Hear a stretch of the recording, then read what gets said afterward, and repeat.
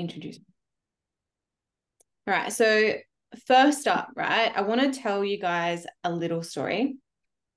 Put a 1 in the chat if you remember my retreat I went on at the start of the year.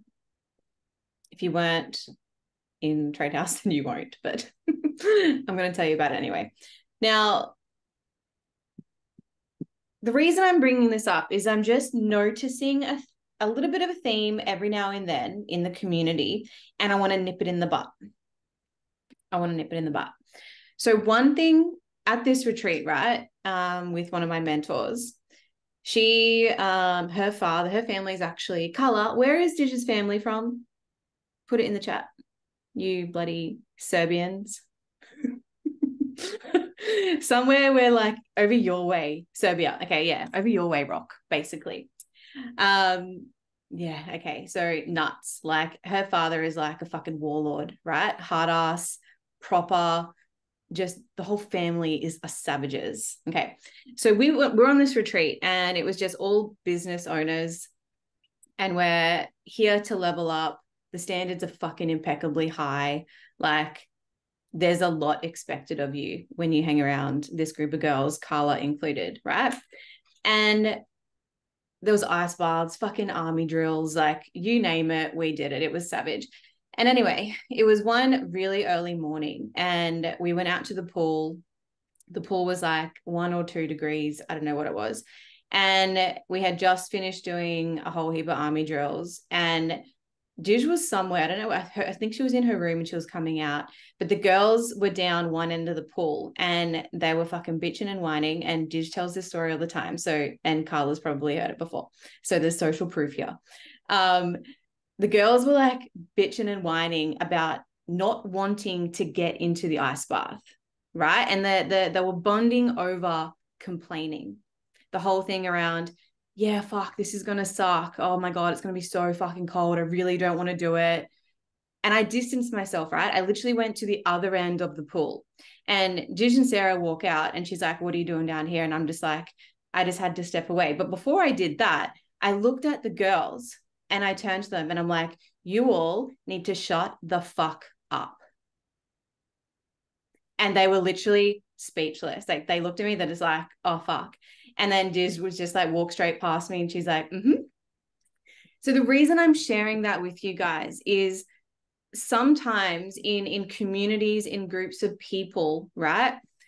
People can literally bond over complaining, right? And I don't want that to ever be you guys.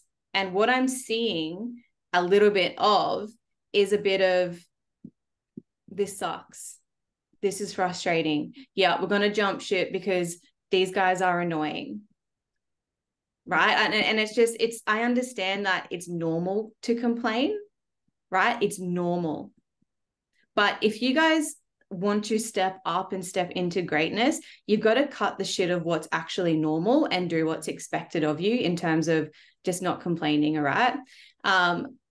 I'm not bringing this to you in terms of like an attack. I'm just bringing it to you in when we complain, complaining gives the excuse that you can't do something, that something's annoying, whatever else. You can't trade New York session, trade London, trade fucking Asia, trade Aussie, right? If you want to get things done, then complaining is never going to help you. Right? It just makes things really difficult for you to achieve. So if you have the habit of complaining about everything, you'll find a reason to complain about everything. You're not going to take responsibility. You're going to bond over what's annoying, right? The whole Me Too thing. It's always something else's fault that you can never do something. You can never do wrong, right? This is not how you should lead your life, and this is not how you should want to lead your life. Right. So Jenna and I were talking this afternoon about literally the hero's journey of a trader. And today, ROK, I wanted to ask you before I don't even know what we're doing tonight. We've got a bit of an idea, but I thought we'd put it to the people because we've actually got ROK twice before the end of the year. So one can be a charting call, one can be a bit of an interview. It can be both. It can be honestly whatever we want. ROK's going to be doing a lot more work with us in the coming months. And he's also one of our guests on the Bali retreat, which is fucking dope. So get your ass to Bali retreat. Now, if you don't know ROK, ROK is one of TRADEHOUSE's best mentors, right? He's got TRADEHOUSE Europe. He is one of the top educators. I'm going to say, what are you in, like top 5? Yeah, we're pretty much all top 5, but now Iffy and So are about to clinch on top 10. So we're Awesome. smashing the numbers. TRADEHOUSE just leads the way in trading education in fucking everything. So yeah, it's really amazing that ROK wants to be a part of the TRADEHOUSE Oz mission, because TRADEHOUSE is TRADEHOUSE. Doesn't matter where we are, we all have the one mission, and that is just making beast fucking traders. And ROK is someone that a lot of you have learned from in the last couple of years. He's also someone, he's been a mentor to me as well, right? So whatever whatever is required for you guys to get the success you want, we're going to give it to you, right? So ROK, the first question I want to ask you is, I want to, before we, like, maybe we can do charts, maybe we can do whatever, but the first question I want to know specifically is on your come up from, maybe you can just share a little bit about your journey of trading and the things you had to sacrifice for you to get to where you are. Let's start there. Okay, cool. So if we go back on the days when I was in high school, of course, everybody was essentially like kind of like semi daydreaming, of course, what they want to become in their life, right? And for me, it was always that kind of like traveling lifestyle, of course, having a financial freedom, time freedom, you know, place freedom, essentially. And one of the biggest thing is I understand that I could not fit in that, let's say, situations where I will have 9 to 5 for like 40 to 45 years and then retire and all that. That's definitely the route that I didn't want it to go.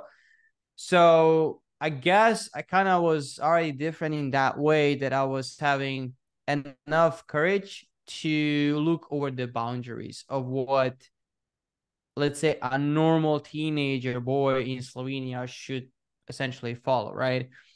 Now, when Forex was introduced to me, of course, it was like love on the first sight, you know? And of course, it was rough. Like I lost accounts, blown accounts, because I didn't know what I was doing and all that.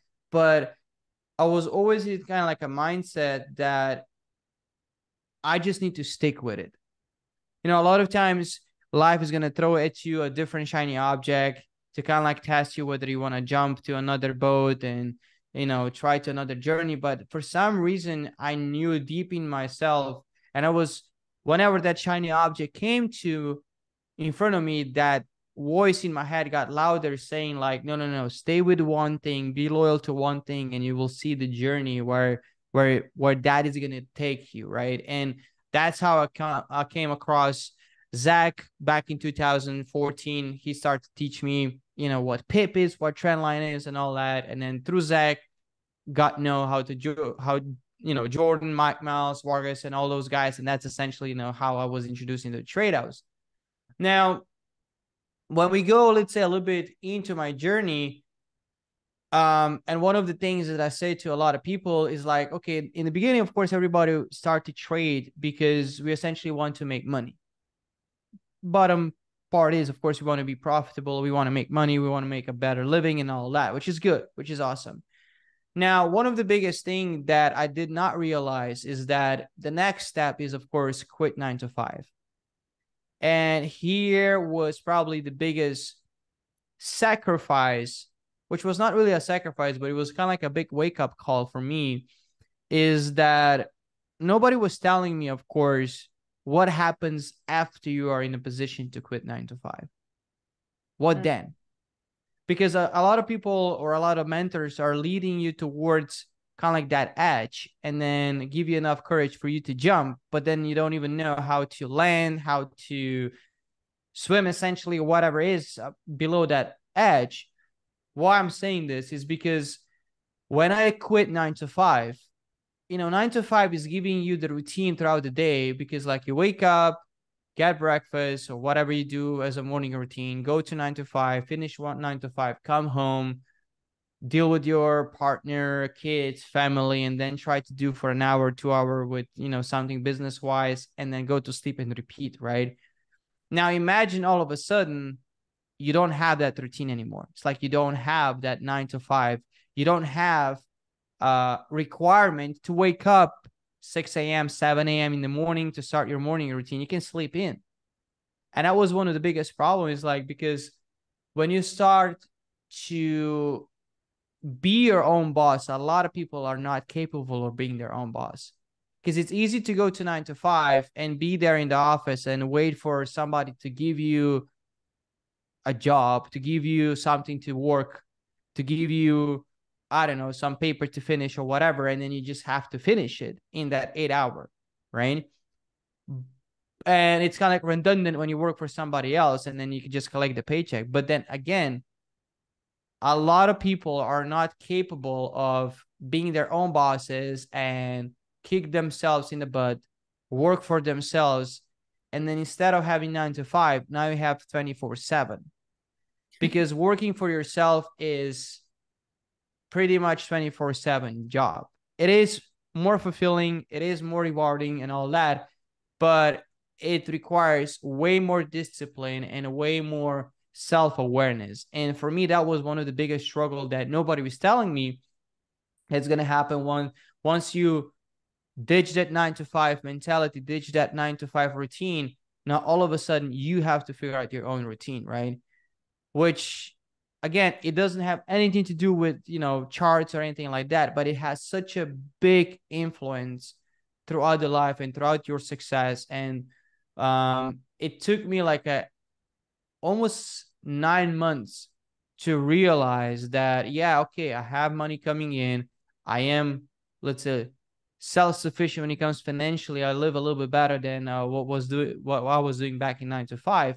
But the way I was living was definitely not the way I wanted to, right? So I had to then put myself in a position to make morning routine, wake up 6 a.m. no matter what, even though if I'm not, let's say, 9 to 5 anymore, I'm in the gym 6 a.m. training and all that.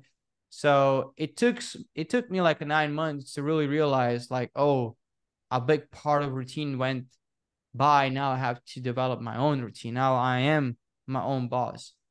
And you really have to realize that, it's an effort. It is a big effort because you have to be disciplined. There is no more luxury, of course, of being in an environment or in the room and say like, oh yeah, because of the boss, I have this salary. Oh, I have such a stupid boss because he's like doing all this work for me.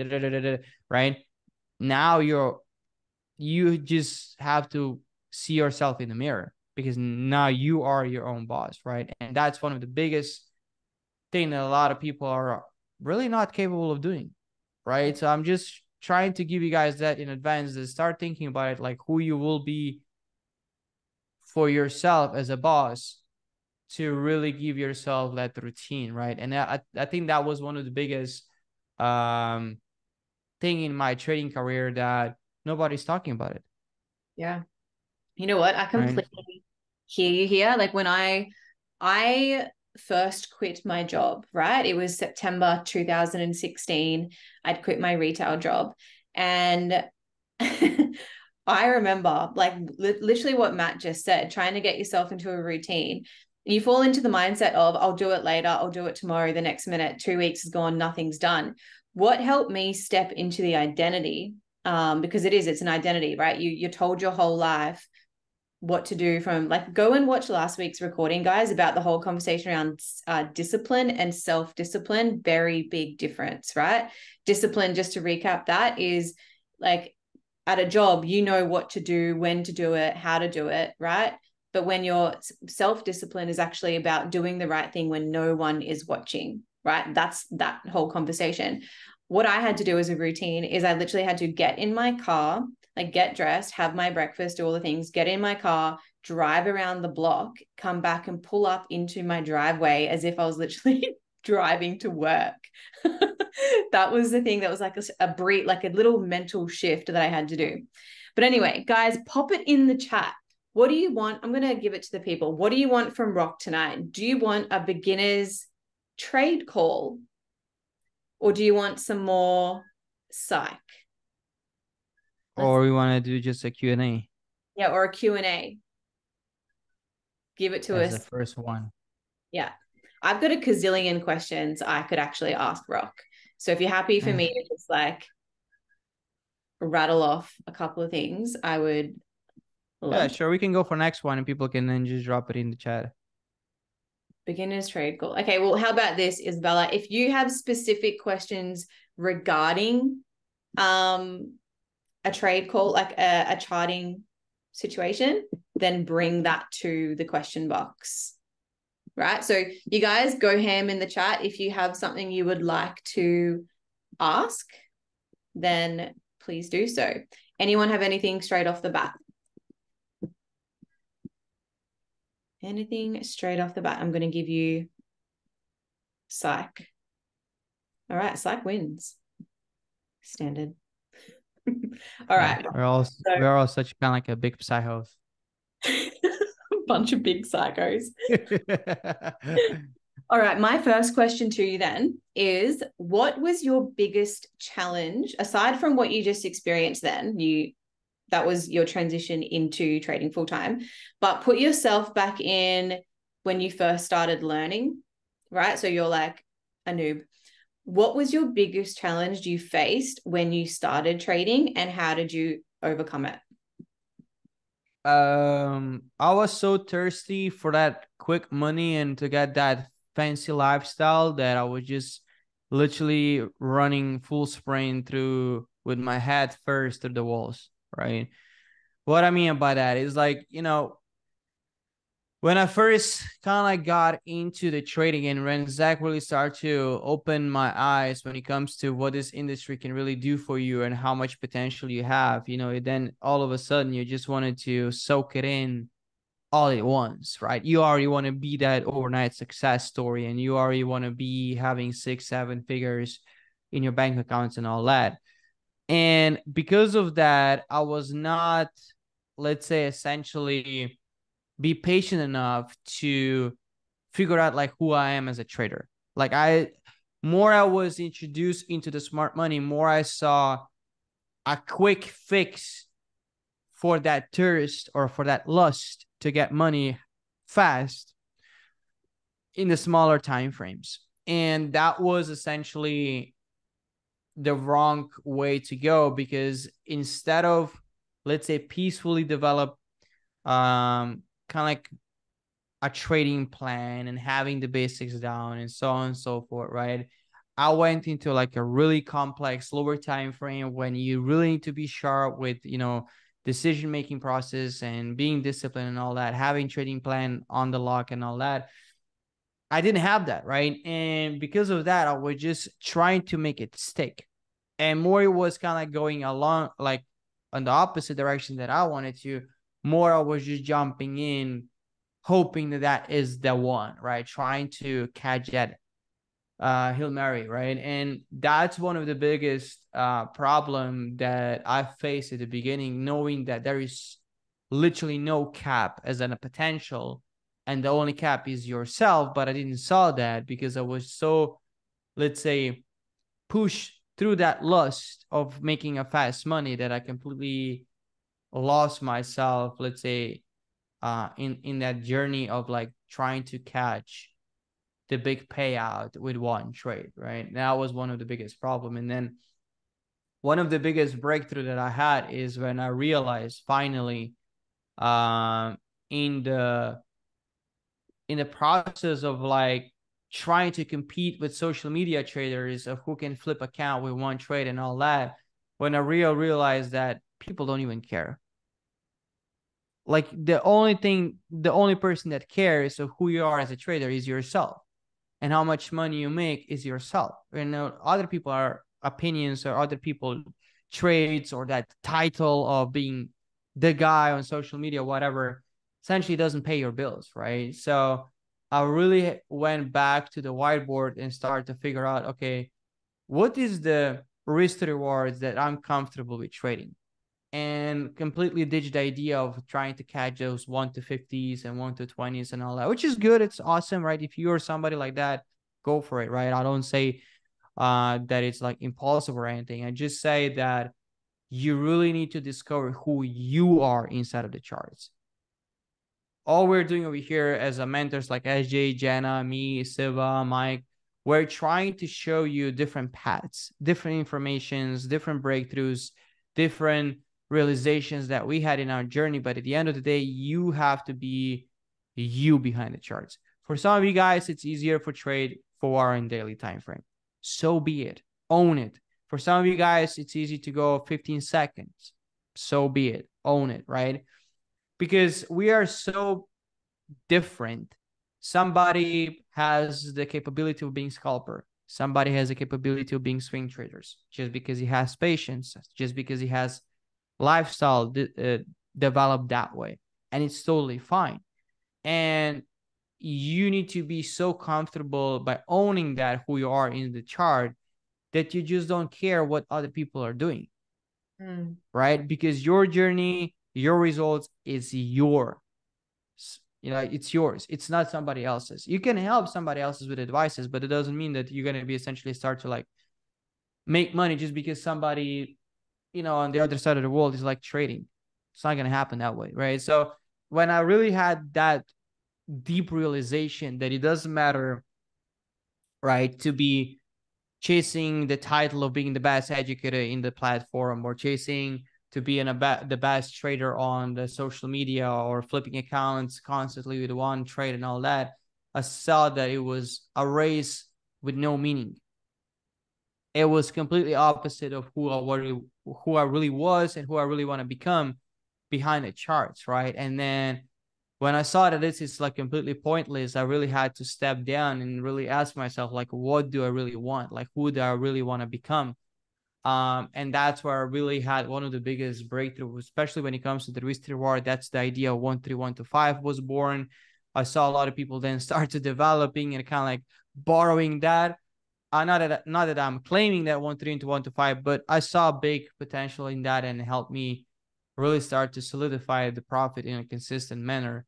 And I think that that's one of the biggest thing to really focus on and realize is that it's your own journey. There is a million's way to make $1 million. And each of those ways has a different ups and downs, right? And kind of like the end result might be the same. And some pathways are going to take longer. For somebody, it's going to be sooner. Doesn't matter, right? It's just one of the biggest thing is like comparison is stealing the joy. And if you're really going to be starting to compare yourself, it's okay, of course, if you start to like compare with somebody that is a friend and all that, but don't let that comparison really break your character to the point that you're going to be completely unmotivated to continue to move on just because a person that maybe start a few months after you has a better result than you. Yeah, I fucking love that. Right. Chat's going off. Something I want to bring up relatively quickly, like now. One of the girls, and I'm going to nip you in the butt again, Isabella. You're not even a month in. All right. So, Rock, my question for you on behalf of Isabella, who is a very smart woman, mind you. She's suffering a bit of imposter syndrome. She's reading the Discord. She's going through the education, not quite finished. And she's reading all the charts, reading everyone's conversations, and getting overwhelmed and thinking, I don't know anything. Should I be here? Whatever else. So what is your advice for Isabella for that? That happened to me too. And I recently heard such a big advice on one of the reels. He says, like, if I ask you 1 + 1 + 1 + 1 equals 4, right? You're going to calculate that pretty much in your mind. But if I ask you what's like 4,037 plus 172.5, you will probably need to write it down to calculate it correctly, right? So we feel that whatever is happening in our life, we can just solve in our mind without do anything on a piece of paper or to do notes, right? Because think about it. Do you really think that your life is that simple as 1 + 1 + 1 + 1 equals 4, that you can just calculate it, or that you can just solve it in your brain? No, you need to write it down. You need to see in the physical form.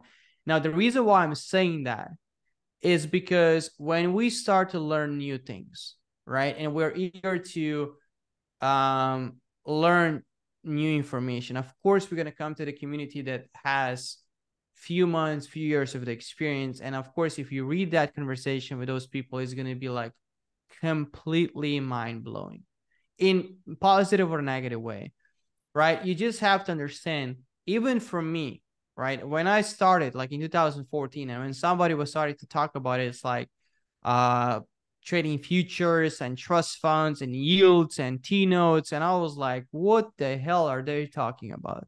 Like, I don't, it's like so many fancy words, so many stuff that's like doesn't make any sense. It's because it's levels to this, right? So first, we need to learn what the pip is. We need to learn what a trend line is, equal highs, candlesticks, structure, then forex, commodities, futures, whatever it is. It's step by step, right? Because like, Isabella, you're thinking like this, right? You're just walk into a skyscraper and you're down there in the level 1, and you're hearing in the elevator people from penthouse having a conversation, and now you're like, I don't even want to be in this building. Yet you decided to walk into, and now you're in elevator, right? So just go level by level, and you're gonna see, I bet that in a month or 2 months being in here in this community, you're gonna know everything what they're talking about. Right now, of course, your brain does see that as a complex thing, because it's a completely new environment, it's a completely new skill set, it's a completely new information. But instead of that being demotivating, let it be motivating. Because like, think about it, your brain does not have the cap on how much it can soak in. We literally have unlimited kind of like a memory space. Why don't we sum up that information that might be helpful in the future and have it in our brain? Let that be, motivational, to see all those people having those fancy words and fancy conversations and be all that smart ass, in the Discord, right?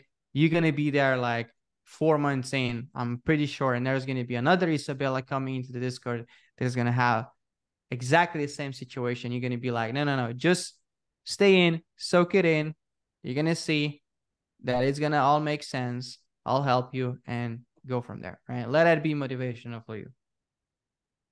How do you feel about that, Isabella? I've screenshotted your bit where you said, I'm not fucking leaving. Not fucking leaving. Show must go on. I think the other really important thing to remember is, like, if you look at ROK, Jenna, myself, Mike, Shane, Johnny, we're fluent in it, right? But we were once beginners, and everyone was once a beginner. Everyone once had a day one, and everyone's day one was like exactly that, was literally what the fuck I got myself into. We all had the thoughts of, am I ever going to get this? How long is this going to take? We've all had them. So I really don't think a beginner's problems are special or unique, because we've all had them, which I also think is a really humbling thing. Right? If problems aren't unique to you, that means everyone else has had them, which means if they've overcome it, you can also overcome it. Right? If I can do it, you can do it. If ROK can do it, you can do it. We're not better traders than you. We've just been doing it a hell of a lot longer. We've just got more experience. Right? There is probably 10 traders on here that will become a far better trader than what I am. But how will you know if you don't stick this out? You're not. Right? And I think a really important thing to remember with this as well is, trading is just one of those things where, if not this, then what? Exactly. Truly. You can have a business is cool, whatever. You still got to fucking talk to people. You still got to sell shit. Sometimes I fucking hate people, and I don't want to do that. Let's be honest. I don't want to show up on Instagram every day and fucking sell something. Right? I don't want to do it. Trading, I can sit in my little fucking dingy den right here, not talk to a single soul, and make fucking bank. Right? I can go visit ROK in Spain, sit on a fucking beach, drinking a margarita. Probably shouldn't drink and trade at the same time, but I'll make an exception for that one experience of being on a beach in Spain with ROK trading. Right? this, if you stick this out, I swear to fucking God, the opportunities that will come to you and be open to you and just the shit you learn that's not even trading related will rock your damn world. Will rock your That's so damn. true. Now, let me scroll back to the questions. All right. We've got one from Matt. I love trading to start and then had a string of losses recently and felt down about it. I've had a few wins recently to get me back into profit, feeling good again. How do I become more level-headed through the journey? That's a good question. For me, one of the biggest thing was, I mean, I kind of like relooping over here, is doing the notes, right? Especially one of the biggest thing that I did in my journey, to give you like a really good example, I was printing out all the back testing charts. Now, the reason why I was doing that is because when I did that, I put them in the binder, I laminated them so I can literally like take a pen and then do it, you know, red, green, whatever the colors I had. Because once you level up when it comes to the skill set of going through the charts and analyzing the markets and all that, when you go through the binder, there is always going to be more things that you're going to see in exactly the same setup that you're going to have in the binders. And that's going to be a good way for you to remind yourself of the basics, see your process of how you're leveling up, essentially, see yourself how you're going to have like a visual example and proof that you're leveling up. Just because you saw something 3 months ago on that chart, now you see a completely more things in that chart just by sticking in the game, and of course learn through the video calls and academies and all that, and you have that experience and all that, and you're going to be like, oh yeah, this trade happens because this happened, and I didn't saw that 3 months ago. Now I know that because of this happened and this was going on, that it, you know what I mean? So every single time I go through my binders, I see where I was like a year ago or where I was like 5 years ago, and I'm like, well, man, I was like so white, figuratively speaking. Right? And I think that um that's one of the biggest thing, that a lot of times we completely lose ourselves thinking like, oh, nothing is working anymore. I'm like in kind of consolidation in my life or in the learning process, and then you're like, I don't know where to go. And if you just look back, you think you're really gonna realize how far you come. It's like, for me, I did have kind of like a small pep talk with myself the other day. It was like, you know, I was complaining that it's hard, that I might not be in the life where I should already be, blah, blah, blah, blah. And then I was like, just sitting on the beach and looking back in my life is like, bro, you're literally 10 years in the game.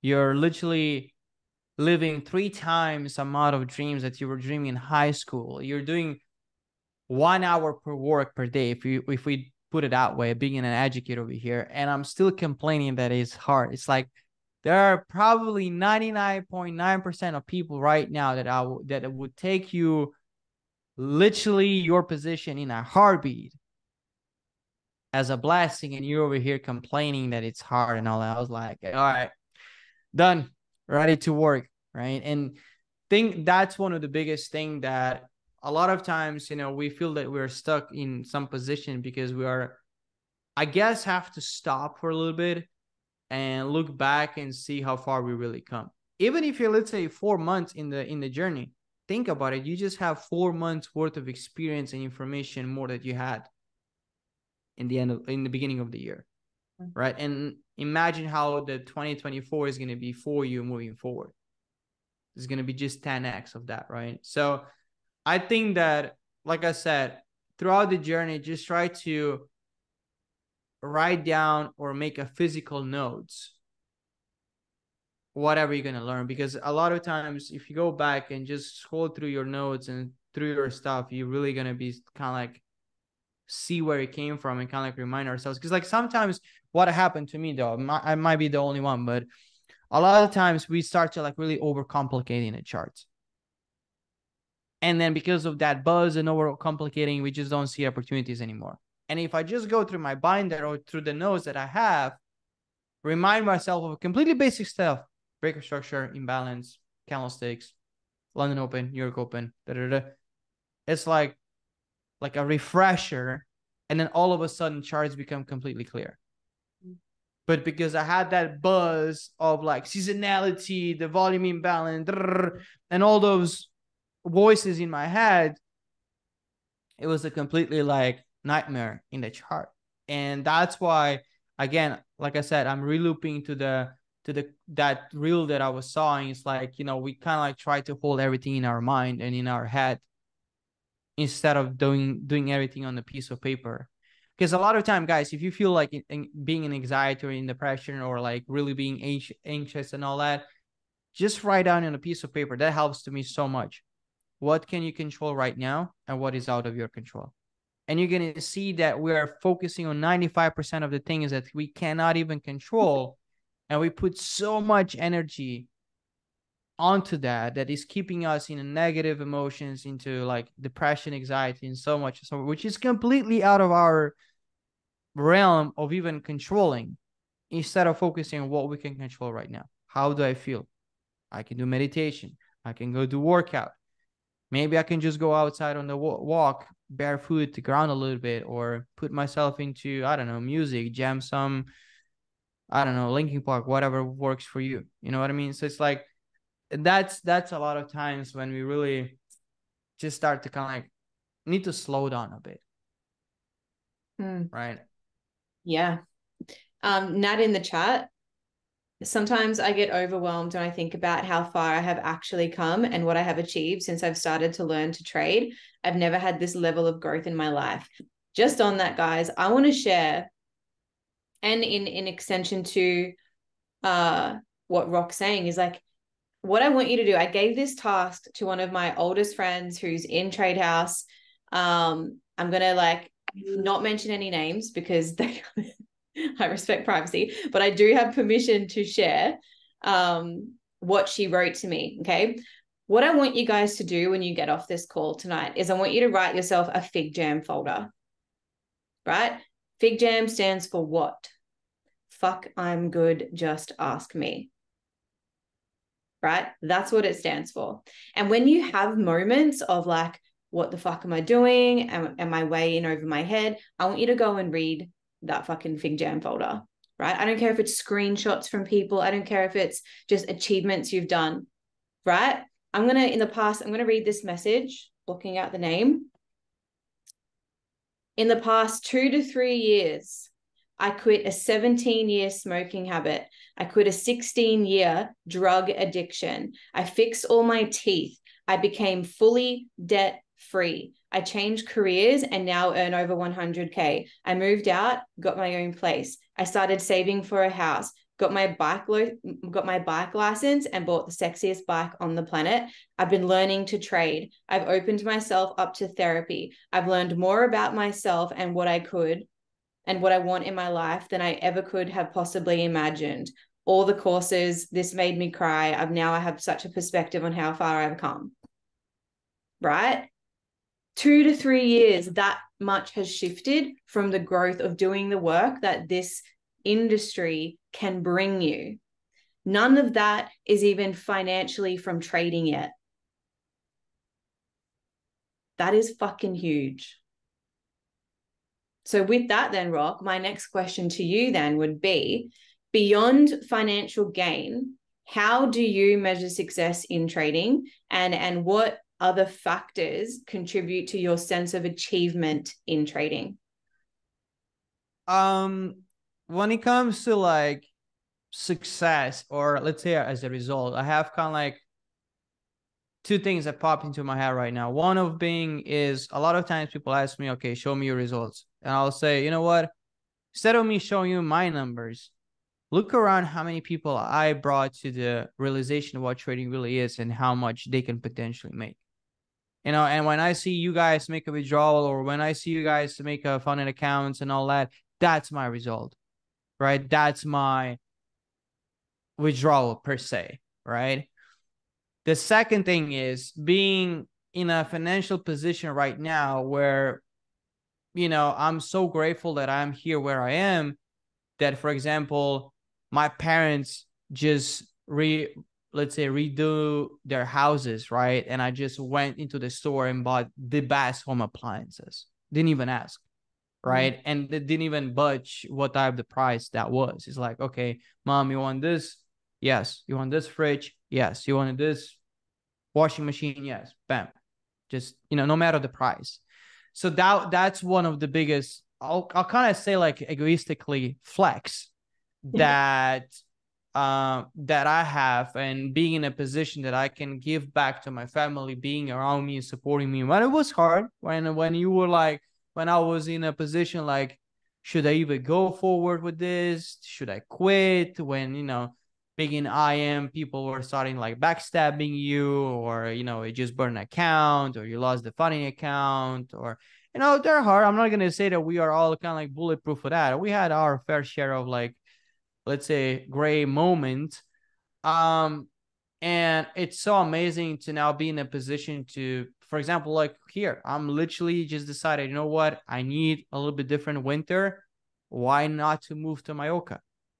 And I'm over here for literally a first week here, and I love it, right? And not even budge about how much the monthly rent is or whatever. It doesn't even matter. It's like, okay, now I'm not positioning myself where I'm going to stay based on how much I'm going to pay for the place. It's about like how I'm going to feel in that place. Is that place up to my standard? Now I'm not, let's say, a luxurious person that I need all like Gucci things and Louis designer tables, whatever. No, I'm a completely simple human being, but I have my standards. I want to be like an old, barely standing building. You know what I mean? So I think those are results. And we met a couple this week over here in Spain with my buddy. He's with me. And we were having a conversation. A lot of people saying, money cannot buy you happiness. Yeah, look, I'm over here in Spain. I'm training for one of the biggest and hardest races that I'm ever going to do in my life in 6 months. And it's because I can support myself financially that I'm able to go so overboard my comfort zone with all this, getting coaches, nutritionists, getting specific bike, getting training done every single day, and still have time to do business and all that. It's like, that's the environment that essentially money can give you, right? And it's not about, having luxury cars and all that. It's like getting this experience, right? Seeing there are many roads right over here. We actually were in, like, on Sunday, we were at Lighthouse over here, which is like a really common and popular thing in Mallorca to go for. And it was like, it's one thing seeing it on YouTube and on a Facebook, people sending the pictures, but when you see it in the real life, it's like literally you feel that you're in some sort of simulations. You know what I mean? It's like, it's, and that's what I feel that it essentially money can provide, because you can't come over here like, and then just, I don't know, beg for food, I guess. But that's what I'm saying. It's like life. I mean, money is definitely not buying. It gives you the access to get fulfillment. But then again, it's up to you. What fulfillment do you want? You want ego fulfillment? I'm not going to say it's not nice to have, of course, a luxury cars. Of course, it's amazing. That's the reason why they invented them. But when you just buy that to flex, I guess that's how society is measuring the success these days, which is a sad part, right? But we're kind of like living in that society. They just have material possessions as something that we are, let's say, measuring as a almost kind of like dick contest. You know what I mean? It's like, there is always like a better car. There's always a bigger PJ. There is always a bigger yacht that you have. And then down there in Dubai, they're literally spending 60 millions because the plate has number 1 first, or a letter A first. And they put like $60 million licensing plate on the car that is worth 5 million. It's like, there's always level to this. So think about it. In this material position thing is like never ending story. There is no cap on it. He's always next level. There is always somebody richer than you. There is always somebody that's going to do a bigger thing than you. Mm. And then if you stick with that mentality, then you're like in your that bad thinking, I didn't accomplish anything just because I was racing an invisible race with no destination, with somebody that doesn't even care that I'm literally dying right now. Mm. Right. So it's like when you really start to realize that, it's like completely mind blowing that F that. You know what I mean? I wanna be in that bed and I'm like, oh, you know what? I tried everything. I lived my life to fulfill it. I soaked in every single day as much as possible and have as little as regret as possible. That's it. Mm. Because we don't take Lambos to the upside. We don't take PJs to the heavens and all that. Money stays here. Material things stays here. But memories, that goes with you. Facts. It's funny. My dad always said, riches loud, but wealth whispers. Right. And my dad is, some of you know, like my background and his story, and he's one of the wealthiest men I know, 81, and has built an empire of a business in mining. And what I love about him is, like, when it comes to money, he drives a base level Navara, right? Just a fucking ute. Do you know what a ute is, Rock? A ute. What was that? I Pickup guess it's truck? like, yeah, it's like Mike's truck, but Okay. like a utility truck. So ute out here, I UT. got it. Got it. And yeah, base level of that, right? He doesn't invest in a traditional sense. He invests in like boat charters. So he's got heaps of boats up in Airlie and in a charter company, and makes fucking squillion. So if you want a different investment vehicle, highly recommend boating. Anyway, we went out on the boat, right? And my dad will wear like shoes from Rivers, board shorts, and a t-shirt and a cap. Drives the most base level ute. He comes in and he's so proud of this new toaster he bought. Like, he could go and buy like high-end luxury, whatever he wanted. And he picks up this $7 fucking toaster from Kmart. And he's just like, look at my new toaster. Like, so fucking wrapped about his new toaster. And what I love about that lesson is so true what you were just saying, Mike. Like, money, I don't think money can make you happy. It gives you choices, right? Because I remember it was last year, I had my highest trading year. And multi six figures. And what I felt when I had it was like completely like, I had, like, some of you may remember, I went through like a bit of a dark night of the soul moment where I just made the money and then I was like, oh, now what? So, it was like, cool, now what? I'm mortgage free, I'm out of debt, now what? And this is why I say to you guys, like, you may not know what your why is, right? But I still believe your money needs a purpose, because it's going to get really boring when you retire and you can do whatever the fuck you want when you want. That's going to get boring very, very quickly, right? You need to find something. What you'll find with trading is you may not be overly passionate about trading. And I think that is okay. I believe you have to have a level of passion to get through the learning journey. Otherwise you won't. But you've got to keep that eye on that long-term vision, that eye on the prize, because when you do, quote unquote, start making big money with trading, whether that's through funded accounts or personal accounts, whatever, what becomes accessible to you is going to blow your fucking mind. Like we spoke about this half an hour ago, right? You need to have a mission beyond trading as well, because what becomes available to you, I can't explain it because you're not going to know until you experience it. Right. But for most people, and I'm maybe Rock can answer this as well for himself, trading is very rarely the be all and end all. Right. It's a gateway into something else. It's going to fund so many passions for you. It's true. It's like I also, let's say at the beginning, I was also in the mindset like, okay, trading is my only and end game when it comes to money. But then throughout the process, you discover that it's like it's like trading is kind of like a water, like a water hose, and then you can water your garden however you want it. And that's where I realized that, okay, when I make a withdrawal, now what? Just like what AJ said, if I have that money sitting in my bank account, it's kind of like worthless. Yeah, okay, you have it. You might have like a safety net in your mind. That's cool, but you should put that money to work for you, right? You should put it in a position that is going to be creating generational wealth, trust funds, real estate management and all that.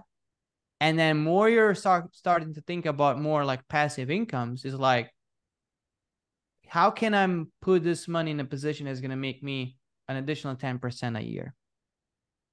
You don't need much. 10% there, 10% there, 7% there, 5% there, 15% there. All of a sudden, you're going to see that you just withdraw, I don't know, let's say $1 million, and you invest in different things. And all of a sudden, now you're getting 30 to 40% return on a yearly basis. So I'll ask you this. Can you survive in Australia with $400,000 per year? I think you can survive everywhere.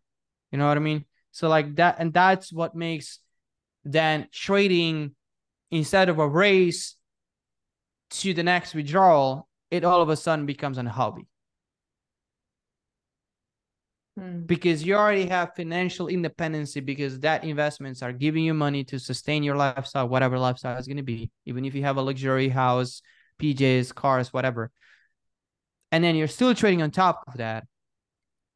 That becomes so enjoyable. Right? And that's where you really start to think, okay, what's my angle here? Like what's my checkmate to the financial game? That's where I started thinking about real estate, creating a trust fund, researching how to open trust funds and all that. Because again, why do wealthy people have that? Can I, as a ROK KUMER, have capability to access that information? And you go to another route of exploring and, of course, learning new things. I'll just give you guys a little bit of a crumbs here, but it's like creating wealth and then wealth protection. That's the best thing that I can say. Yeah, absolutely. So I would like to know, because quite a common conversation people have also been having in the Discord is, when you come into an industry like trading, a group specifically like TRADEHOUSE, you start learning some very worldly things, conversations just start happening naturally, and you're a part of conversations that wouldn't necessarily be normal for everyday life, right? So I would like to know, like there's that saying of, the next chapter of your life is going to require new levels of you, new levels of courage, new levels of confidence, new levels of consistency. There's going to be a whole lot of shit thrown at you, a lot of tests, a lot of distractions, a lot of things that you could maybe use excuses for, right? Anything that could maybe attempt to derail you, influence you, right? So I believe a big reason why people don't succeed is because they are not willing to let themselves outgrow friendships, have outgrow environments that no longer align with who they are now to who they need to succeed. Because something we always say is, who you are when you first start trading is not going to be the person that succeeds in trading. And if you are the only one in your friend circle that is learning something like this, shit's going to shift pretty quick. So I want to know, have you experienced, I'm sure you have, what changed for you and in this kind of circumstance? What environments did you outgrow friends? Did you outgrow, like, what did you do? How did you handle it? And just give these guys a bit of support with this. So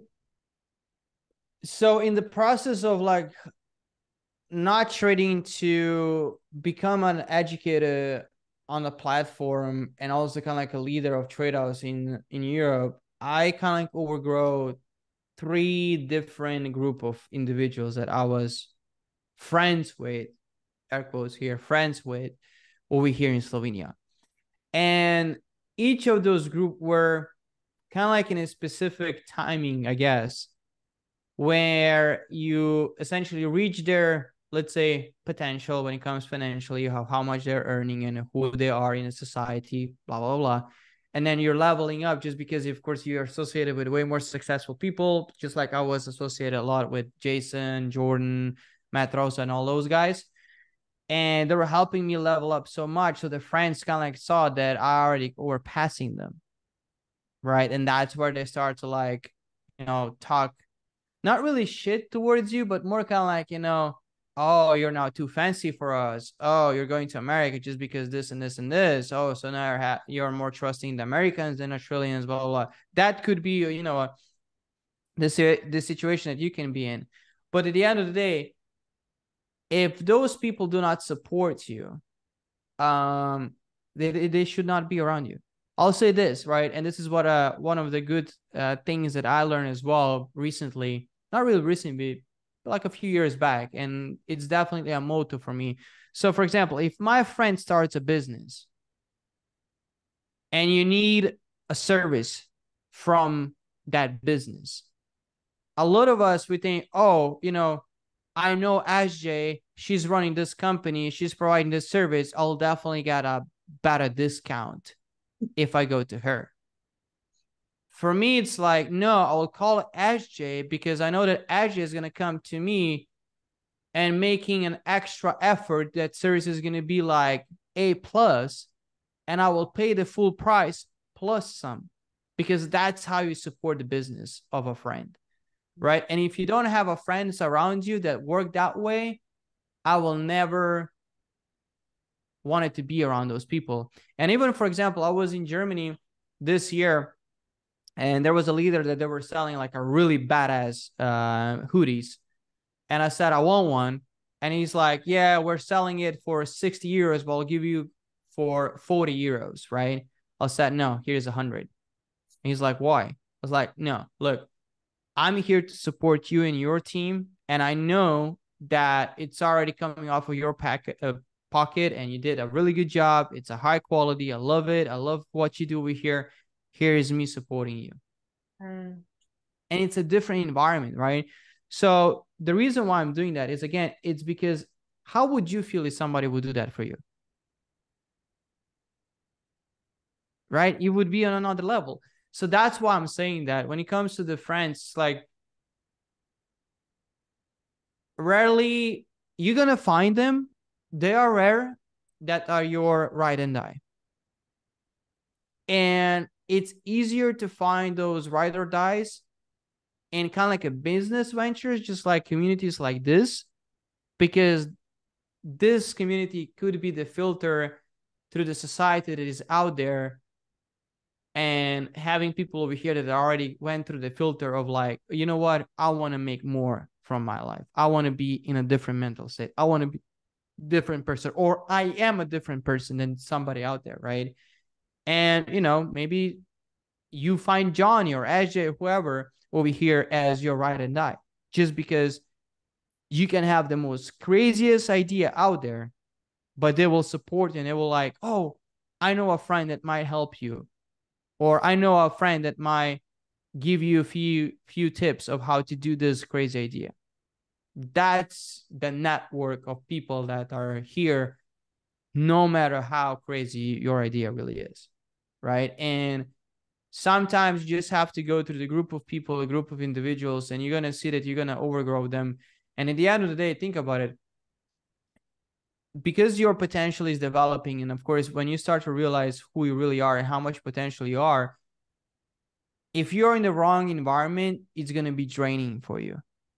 And that can become so tremendously a wrecking ball for you, because it can drain you from motivation of even starting to do business, or starting to really go having the trading and all that. And you might be having a rough patch, and because you are in the wrong environment with the wrong people, they can drain you to the position you're just going to say, you know what, no, and go back to a normal life, going to 9 to 5. And then few years after that, you're going to be like, damn, I just waste 5-10 years living like this, which is shitty.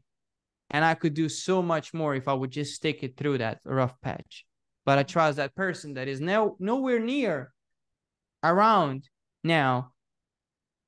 And now we have to go back to the square one and do it again. You know what I mean? It's just like, think about it. It's like your journey, your life. Nobody see it from your own eyes, right? And you have a different shoes than somebody else, and you're walking your path. And there's going to be people around you that are going to support you. You're going to be in situations that you just, quote unquote, left the old group of people and you still did not find a new group of people. So you're kind of like in a limbo mode or kind of like in between environment. And Alex Hormozy is talking about this. It's like, that's when you are in a position where you're leveling up, because you're kind of like lonely, like a lone wolf out there figuring out what's the next pack, where is the next pack that you're going to go. You know what I mean? So that's one of the biggest thing, right? So I think that's one of the biggest advice that I can give you, and also kind of like give you guys a path that I went through. That looking back right now, it's like making so much sense. It's funny, like I've never met Rock in my life, yet we've been great friends for years. Exactly. Get on Zoom and we just talk shit for like an hour sometimes. Right? Like, yeah. I met Jenna. She found me on YouTube or Facebook, messaged me and was like, hey, I want what you have. Teach me. I'm like, okay, who the fuck are you? Let's do it. Right? I met her online. She's now one of my best friends. She now runs this business with me, right? TRADEHOUSE. We did everything we did together for 8.5 years, right? Never met Mike, yet I've been with him on every single Tuesday since 2017. Jacinta, who you see in the chat, met her through trading. She was one of my bridesmaids, right? Michelle, you don't know her. She's one of our best crypto traders, US 30 traders. Hopefully you're trying to get her to like come in as a US 30 educator because she's fucking bomb. I met her through a girl that used to be in our team in IM. She's now left, but I became really great friends with Michelle, right? Every single person in my circle who I call my best mates that I'll literally go to fucking war for, I actually met online first through trading, right? And I actually think it's quite like, you guys, you're going to outgrow your friends. Your identity is going to shift. You're going to have a lot more responsibility put on your shoulders, right? You're going to have to make a lot more sacrifices than you think you are or have to do now, right? You're going to have to handle a lot of projections from others, right? That's not your job to get reactive about if people have to say shit. Rock is a top educator in the company. Do you know how many times he's been backstabbed, talk shit about? And yet look at he's like he's as chill as a fucking cucumber. Like it doesn't fucking phase him, right? You have to learn. This is why we started this course, these site calls on building emotional intelligence, so you can build the emotional resilience to not only handle the shit show that the markets are going to throw at you sometimes, right? But also the shit show life is going to throw at you, right? Your lifestyle is going to change. People are going to talk shit. They're going to say you've changed, and that's because you have, right? If people say you've changed, well, duh, that's the whole fucking point of growth, right?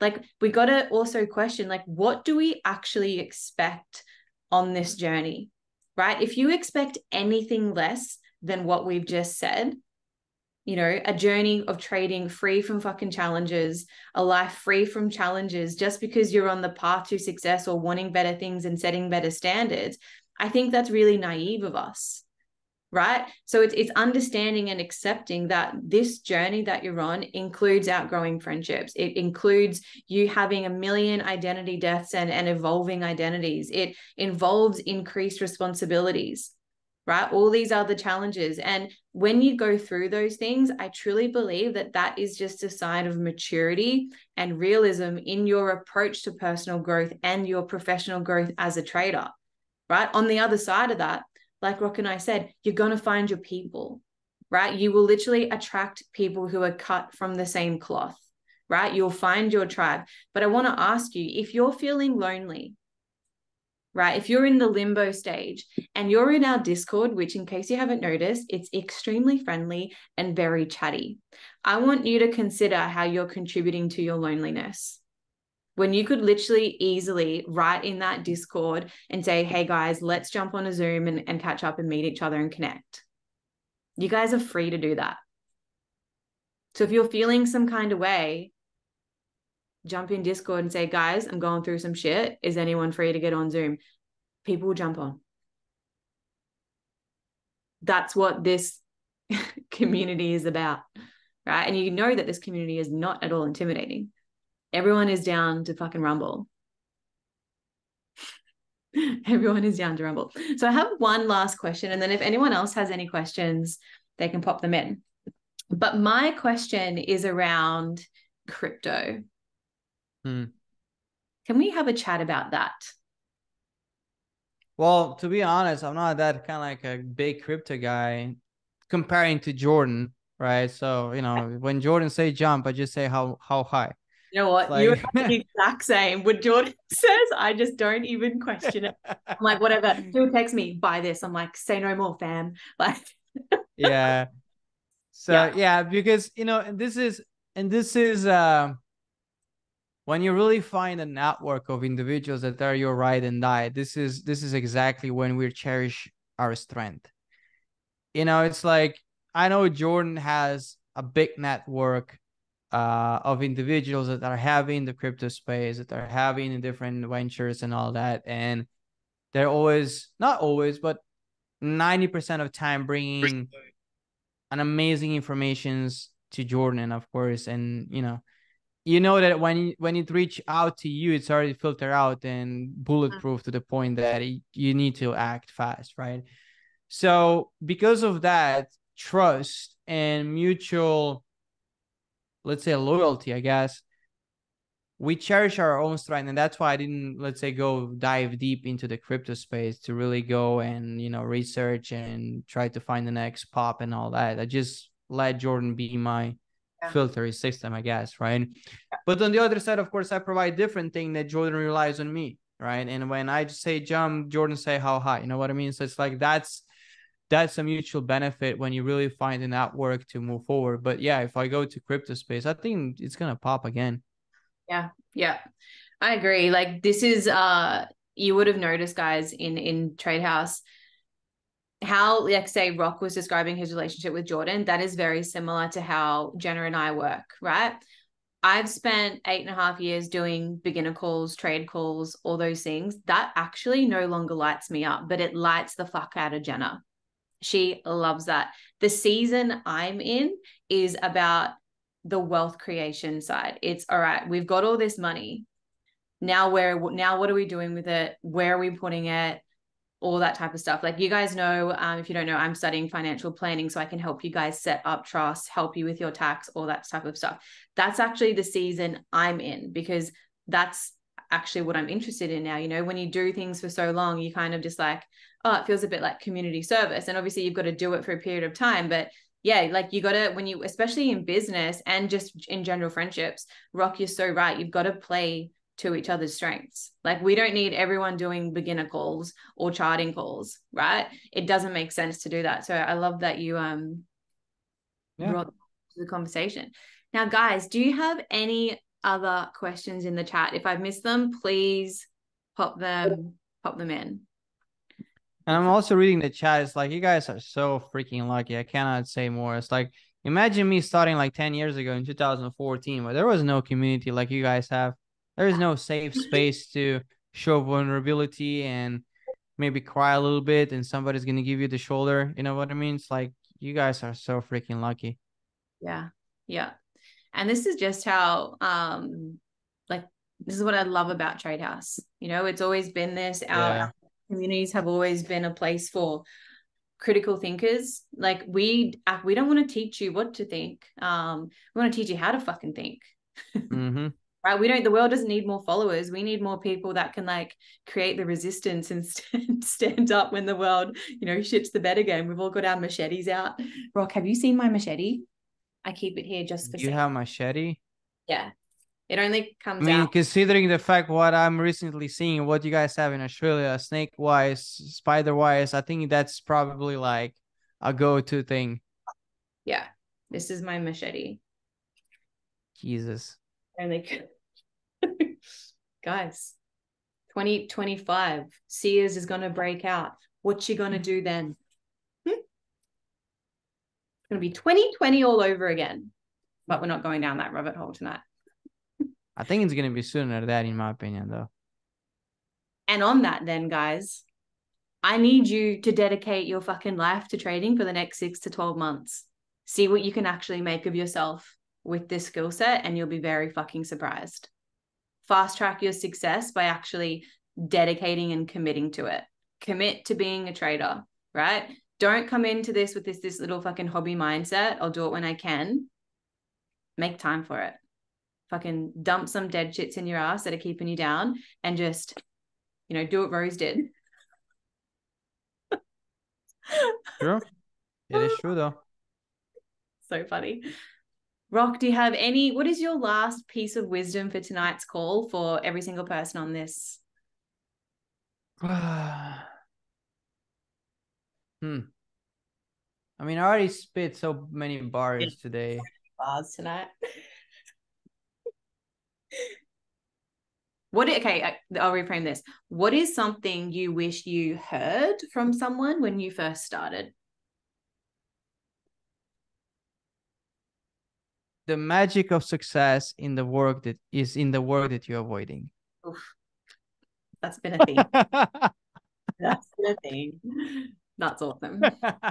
That's one of the biggest quotes from that podcast that I'm listening to, that it's like, this is definitely the quote I'm gonna get. Yeah, Chris will, that I'm gonna get a tattoo on my body for sure. It's like, this is so fucking true. It's like the magic of success is in the work that you're avoiding. Fuck. Like, I have goosebumps right now. Because, like, think about it. It's like, oh yeah.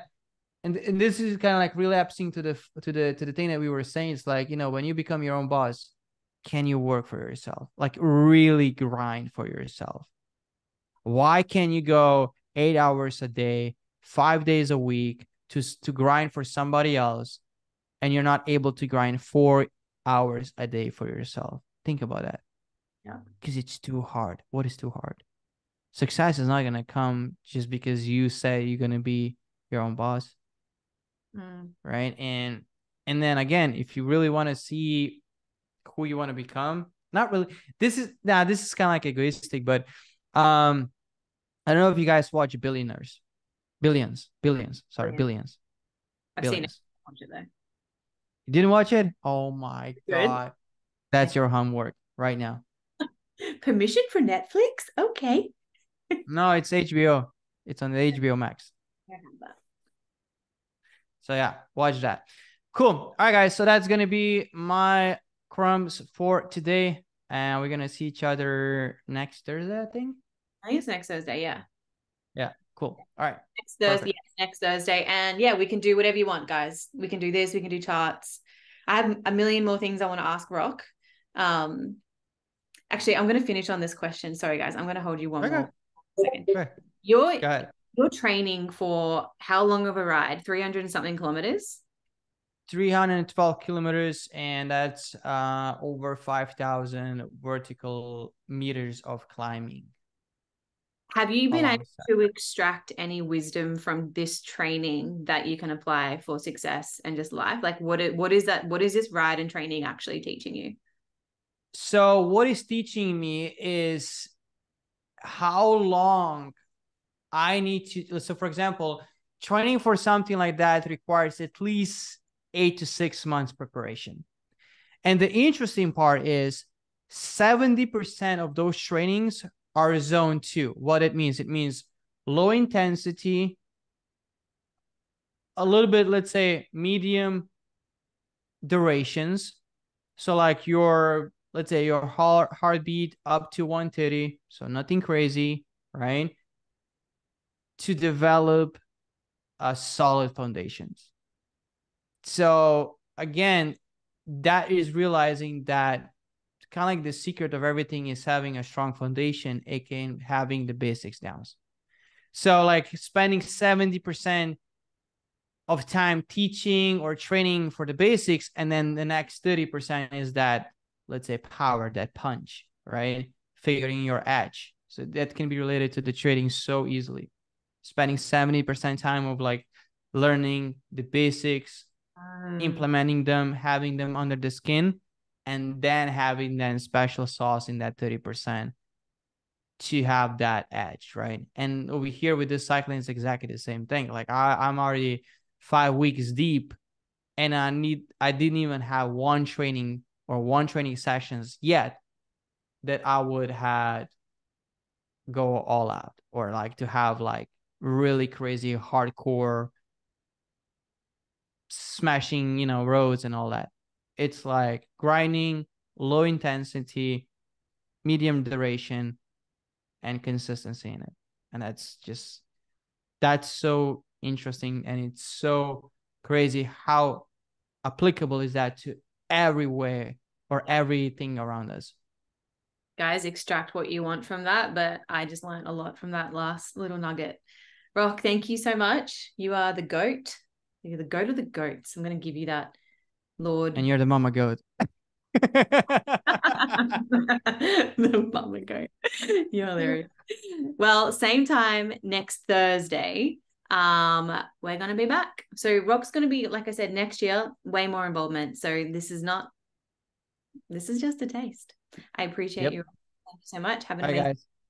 Everyone have a good night. Thanks.